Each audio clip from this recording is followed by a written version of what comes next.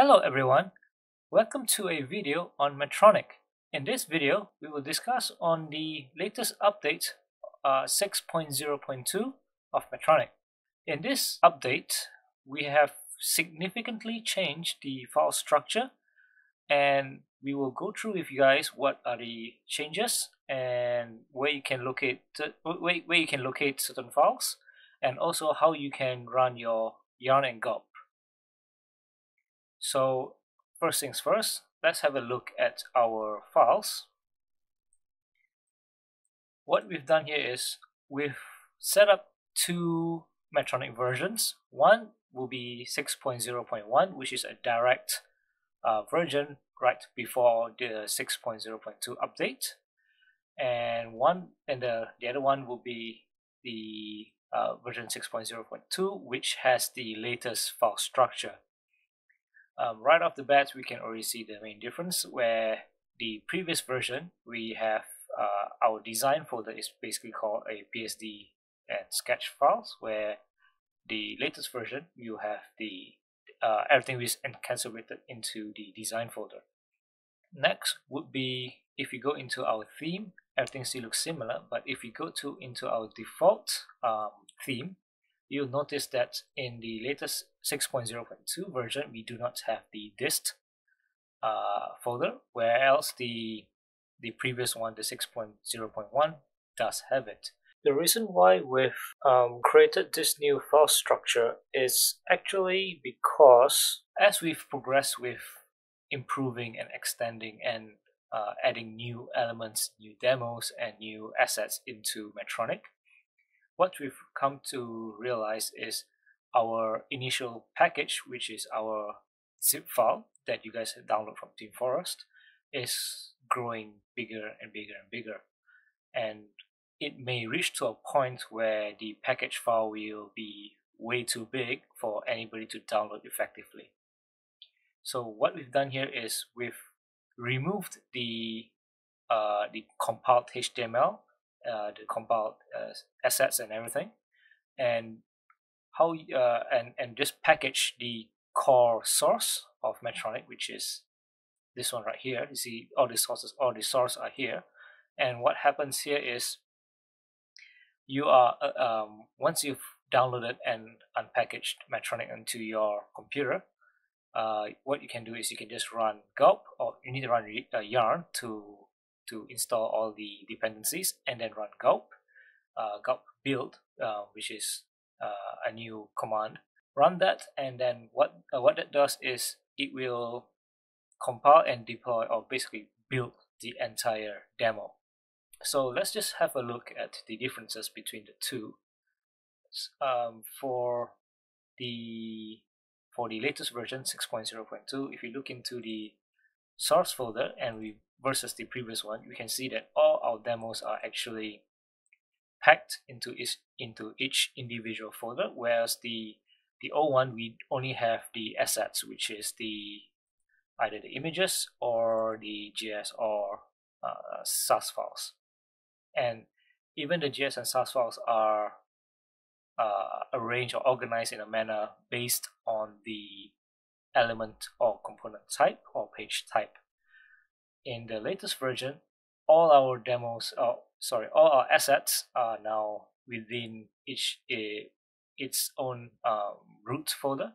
For example, all our JS files, if you go to our source assets, our JS files are all parked under the JS folder. And if you want to locate a certain JS file from a certain demo, because each demo has different JS files, for example, you can just go to our team and you go to our demos, and it's again split up from there. So if you have a look in our SAS, it has the similar file structure. We have our bootstrap and vendors, which is our global third-party assets. And then if you go into theme, and you have our core and pages is where our custom sits. And if you go to demo, you see all our demos, basically all our SAS files that is related to that demo. Alright, so next we would like to show you guys what's the difference in terms of our build tool. In the latest version, our build tool is now reparked into the tools folder instead of within the config folder. This is usually where we adjust our build. What we found out, or what we've done here, is we've removed the config folder and we just place the build file into the root of the tools. And if you just double click that, you'll see that the fields are exactly the same as our default.json in our previous versions, except for these two things up here, which just indicates the name and the current version of this build. So similar with previous versions, we can just type in our demo name and then it will compile that demo. One thing we'd like to mention here is if you have a look in our source and basically our source folder, you notice that we do not have a default demo anymore. We have renamed our default demo to demo 1 to just make it easier to read and to make the files or the demos more sequential. So just bear in mind that the default demo is now renamed to demo 1. Okay, so now to run yarn, like where do we run yarn? Similar to our previous versions, all you have to do is you just get into the tools folder and type in cmd at the top. For Macs, you just you have to open a terminal and navigate to the tools folder, and then just type in yarn as usual. So I'll let this run and get back to you once it's done. Okay, so our yarn is done, running its process. What we need to do now before we can test our theme is we need to run gulp. Now previously in our previous versions, what we'll do is we just type in gulp and let it run. But for our new versions, or from this version 6.0.2 and above, we'll need to type in gulp build. What this does is it will basically do the same thing as our previous versions, where it compiles all the assets into the proper destination folder. And what it also does is it will grab all the HTML source from the source folder and then deploy it into its own demo files. So let's have a look at what it does. So let's run gulp build, and maybe we can have a look at our, as you can see, this folder is now being created. So it's slowly building the demos one by one, and it's done building.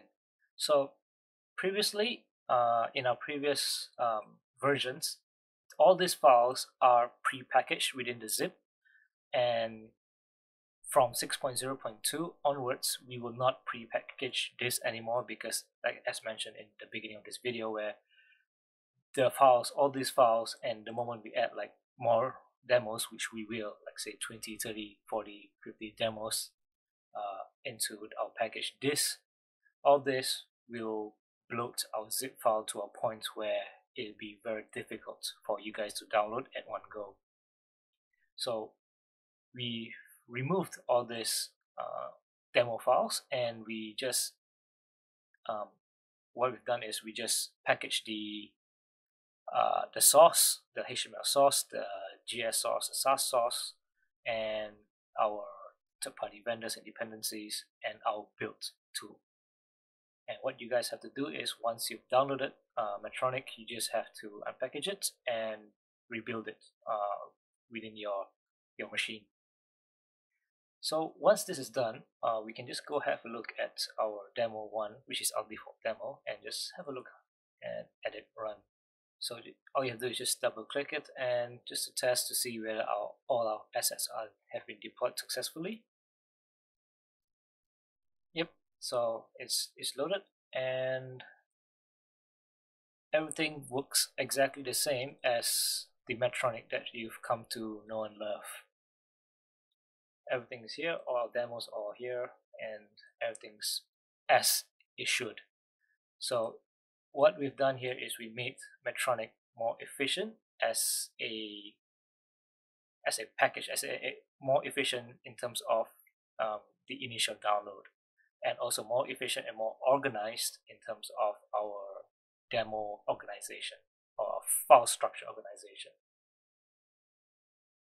So that's about it in this video. So please subscribe to us. We'll be creating new videos coming soon that introduces the Metronic in terms of the new file structure, the new file structure on how do you install it, how do you run it on your local host, and also maybe the customizations in terms of SAS and JS, and also the creation of your very first project using Metronic 6.0.2 and above. So subscribe to our YouTube channel and turn on the notification bell so that whenever we create a new video or release a new video, you get an update. Follow us on our Twitter and Facebook and all our social media stuff, which we will link in the description below. And see you in the next video. Take care.